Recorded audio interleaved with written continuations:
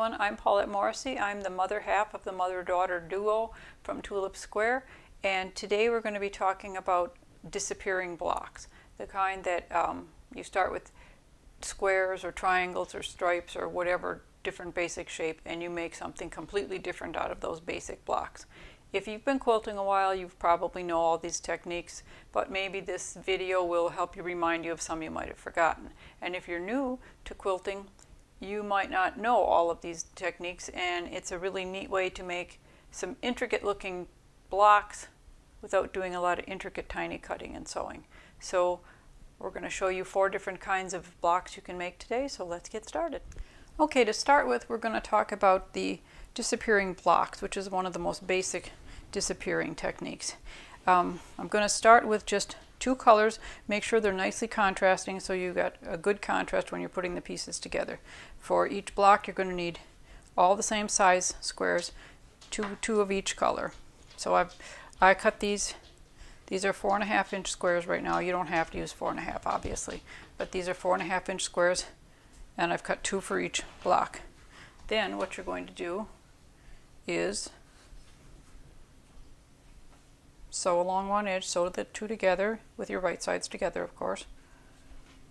Press towards the darker side, and you've got 2 pieces like this. Then once you take these 2 pieces, you're going to put them this way, which makes a nice little checkerboard pattern, and you're going to put them together, and you're going to sew along one edge. Now when you do that, make sure you nest these 2 little edges here so that you get a really nice perfect center square. Okay, so you sew that, press it open, and this seam I would recommend you press it open. So here's one I showed you, and I've pressed it open. That gives you a nice smooth edge when you're cutting it up. Now this square is now about 8.5 inches square. So what we're going to do is cut that square into thirds, and because it's not evenly divisible by 9, what I'm going to do is cut in 3 inches from each of the 2 sides, leaving 2.5 inches in the middle section. Then I'm going to cut 3 inches down from the top and 3 inches up from the bottom, which will leave another 2.5 inch strip across the middle this direction. Alright, we've got this cut into thirds in each way. We've cut here and here, straight down here, and straight down here. Now you can take these apart and you can see that your middle sections, all of these and these, are a little bit smaller than those. Now to make your new, more complex looking block, all you have to do is switch these around. You take this one and put it this way. This one goes this way. This one goes this way. This one goes this way. Got a block that looks like that. We'll sew that up and show it to you. Alright, first I sewed the 3 top pieces in a strip, the 3 middle pieces in a strip, and the 3 bottom pieces in a strip. Now if you're new to doing a lot of sewing with a lot of seams, make sure that you alternate which way you press the seams. I press these top and bottom seams towards the center section like this, towards the center section like this, and I press the center one away from the center section, so that when you sew these 2 together, when I take this and put it here and sew this, they will nest nicely with each other, and you can see how you get that nice little, they nestle right next to each other, and that will give you a really nice accurate center pieces. So you need to do that. So next what I'll do is I'll sew that one there, and I will sew this one here, and that little block will be done. And here we go, this one's all sewn together and it's all set to go. Now if you made a bunch of those and put them together to be a table runner or a table topper or placemats or a quilt, you'd have a really cute little block that looked more difficult than it actually was. And you can also add sashing and binding and all. So that is our disappearing blocks. Now we're going to show you disappearing stripes. Okay, now we're going to do disappearing strips or stripes. For each finished block you're going to need to make 2 small blocks, and each block is going to be made up of 3 stripes of one color and 3 stripes of another color. Now what you have to remember is however long you cut your strips, and these are cut 6.5 inches long, that means your block is going to have to end up to be 6.5 inches wide also. So I cut each of these 1.5 inches wide, so that once you sew 6 of them together, your block will be 6.5 inches wide after you lose the 1/4 inch on each side. So you take 3 of this color and 3 of this color for each block, and you sew some squares. And then your squares will look like this with alternating stripes. And you're going to make just 2 of these. So next, you cut your sides all off and your edges all off and make this a nice even 6-inch square. Yeah. And then you get rid of all your scraps, and then you're going to cut this diagonally this way and diagonally this way. So then what it will look like is this.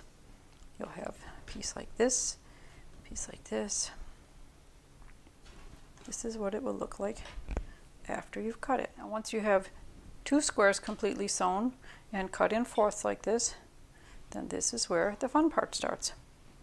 So you take one of these pieces with the edges going this way, like this one here, and you take it and you pair it with one of these, and you get a cute little square like that.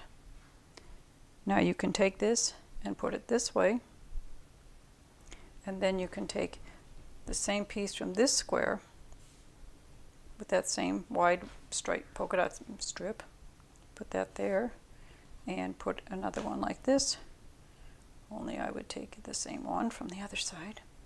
Oh, we'll get it right. Like this.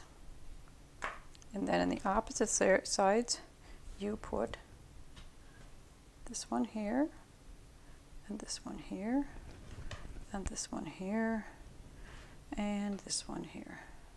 And you get that cute little square. Now if you made 4 squares to start with, you could end up with 4 of these the same and 4 of these the same, and all of your square would look the same. So you can also do that. You can also flip each one of these little corners around like this and put all of these pointing to the inside and all of these with the stripes going this way to the outside.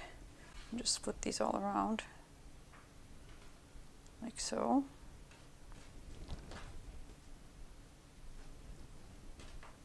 Like so. There, you can put them together like this by reversing which ones are going towards the center. This time I've got all of the ones that point towards the center are all going into the center like so, and all of these kind of border pieces are out here like that. But this just gives you an idea of the things you can do with simple stripes. Now I'm going to show you a couple of other versions using stripes. I use 6.5 inch strips again because I want my block to be 6.5 inches square. These are 1.5 inches wide, so 6 of them will be 6.5 inches wide, and it's 6.5 inches long. This was a honey bun bundle, so I didn't even have to cut the width. I only had to cut them in the 6.5 inch pieces. What you do is you take 2 colors, like I've got all yellow floral and all pink floral. I'm going to sew all the yellow floral together in one square and all of the pink floral together in one square. And then we have what looks like this, a pink square and a yellow square.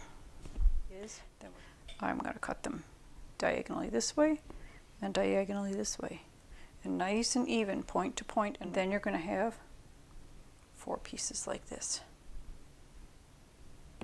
Now you can take this piece and this piece and make a nice little square like that, and you can take this piece and this piece and make a little square like that. And then what I'm doing is taking one that's got the outside edge and the other one that's got all the stripes going this way. So you take one of each and they'll go like that, and this one will go like that. Then if you alternate those, I'll put a pink one down here and a pink one up here, a yellow one over here, and a yellow one over here. And see what a cute little square that makes. Even though it's a lot of different colors, unlike the first ones that was only using 2 colors, you get a completely different look by doing this. Now you can see that after sewing 4 of these squares together, 2 of the little pink and 2 of the little yellow with the 2 triangles on each one, you can put them all with this little framework kind towards the center, or you can put them all with that kind out towards the edge, and it gives you two completely different little blocks. Kind of cute, aren't they? Then you can also make all of them the same color and have something like this. And if you made them all, if you wanted these all the same color, you could match up those lines too if you wanted to. But this will just give you some more options and some more ideas for what you can make with these squares. Now, if that's a little too much cutting and resewing and everything for you for your first time out, I've got one more simple solution for you. If you take your first squares like this and you sewed your 6 pieces together and you've got 2 strips like this, 2 squares of each one with 6 stripes, and you cut them only once each. Cut each one once, and then you take them and you put like this one here, and this one here, and this one here, and this one here, and you've got a very cute block like that as well. Put several of those together and it makes a really cute placemat or table runner or quilt, whatever you want. So that's another cute option. Now I've got one last thing to show you with stripes. Similar, but a little different than the first ones I showed you with the strips. These are only 5.5 inch squares. The strips are 5.5 inches long, and the end square is 5.5 inches square, and I'm only using 5 strips on each one. And you can see I've got 5, so you've got 2 the same on the outside and the same one in the center. So the same way here. So you would use a total of 5 stripes of each color to make the 2 blocks. Now if you make more than 2 of a kind, like if I made 2 like this with the 3 stripes on the outside, all with the polka dot on the outside, if I made 2 squares like that plus 2 squares with the flower on the outside, you can do a lot of things. Like I can take all 4 of these, make a cute little block like that. And then you can take, let me get these out of the way a minute. You can take all 4 of the accompanying ones and do the same thing. You get a completely different look. You get an X. Now because there's 5 in here instead of 6, you also always get a nicely centered design, unlike what you get when you're doing 6 strips. So you can do this, and if you do this design but with the flowered on the outside, you get a similar effect. Let me just move this out of the way and show you. If you did the flowers like that, I'm going to find all those pieces. You would get this, this, and this. So you would have both of them in this little framed design, but a little bit different. And you could just alternate those and make a quilt or a table runner or something, and it would be really cute. And you could also alternate the ones with the X's. So there's a lot of things you can do once you get into having more than 2 squares of the same cuts. And also when you're using more than 2, like if you've got 4 of those pieces and 4 of these pieces, you could do something. You could put like these ones with the big stripe on the outside like so. Let me get this right. And then these could go on the inside like this. I'll get these right, just hang in there.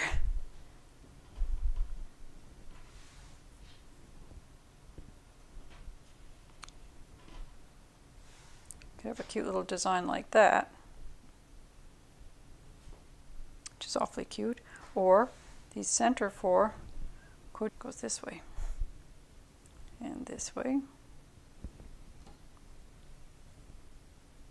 And we don't want that kind. We've got to make sure they've all got the same edges. These are all the ones with the flowers in the corners. Got to keep track of our pieces here. And you can go like that, or like that. But you can play around with these and have as many different designs and ideas as you can think up of. If you don't like cutting up all your fabric and sewing it together and cutting it apart, an easy way to play around with things like this is to cut your initial pieces out of colored paper, construction paper, or even scrapbooking paper, and use a couple of really nicely contrasting prints, and you can play around with this stuff all day without wasting any fabric at all. Cut them, tape some colors together, or just use, you know, a pink here and a blue here or something and play around, just to give yourself an idea of all the different things you can do before you start cutting up your fabric. Okay, the next shapes we're going to cut apart are triangles. You're going to start once again with 2 squares each of two different colors, contrasting colors. These are 4-inch squares I'm using right now. And I've got 2 of each color. Now what you want to do with each of these is you're going to pair them up, right sides together, just like all the other ones. Pair them up right sides together. Only this time you're going to draw a nice diagonal line down the back of each one. Now you can do it on the lightest side if you've got a darker pen, and you can do it on the darker side if you've got a lighter pen. But make sure it's nice and accurate from point to point, and make sure when you put your pieces together they're nice and evenly put together. Now what you're going to do with those diagonal lines is you're going to sew 1/4 of an inch away from each one on each side, like this. This is going to be, if it were sewn together, you would sew 1/4 of an inch away from it on one side and 1/4 of an inch away on the other side, and then you would cut it on that original line that you drew.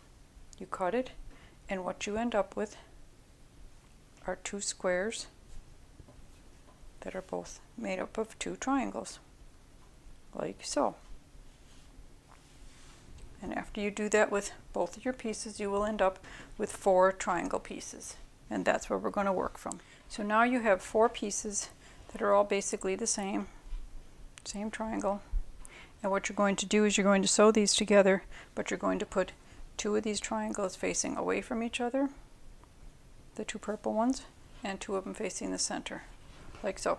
So when you put this square together, it looks like that. So we're going to sew these 2 together and these 2 together, right down here, right down here. So I've ironed the pairs together just like this, and try to remember to keep your ironing consistent in the same direction. Like I'm always ironing towards the darker half of this.